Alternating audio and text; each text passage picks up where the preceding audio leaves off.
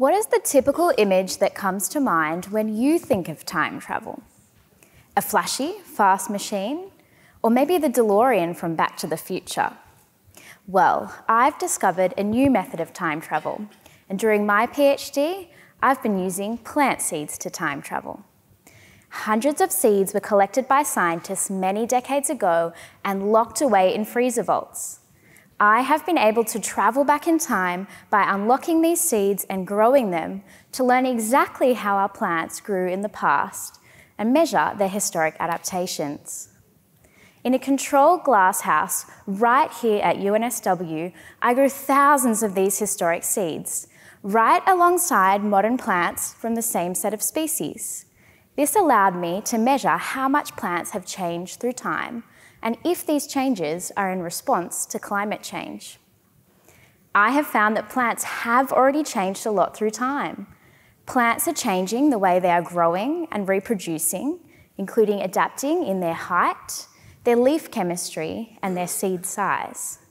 And not only have plants changed a lot through time, these changes are actually in response to climate change. What was interesting, though, was that it wasn't the aspects of climate that I had predicted to have the greatest push on these plants adapting. It wasn't increases in average temperature or decreases in average rainfall that had the biggest impact on these plant adaptations. It was actually changes in extreme measures of climate, such as heat waves and dry spells, and climate instability, which had the biggest impact on our plants. These extreme measures of climate are predicted to come on strong into the future as the climate becomes more unstable, but our plants may just have the ability to respond to this climate change. This is exciting news for the future of the survival of plant species.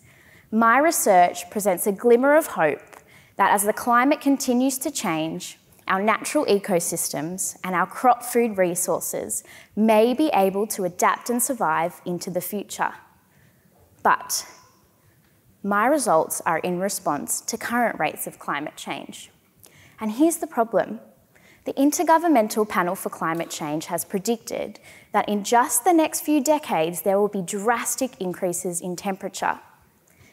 If countries around the globe do not join together to make important decisions about the future of our planet and lower greenhouse gas emissions, the rate of climate change may become too fast for our plant species to keep up, adapt, and survive.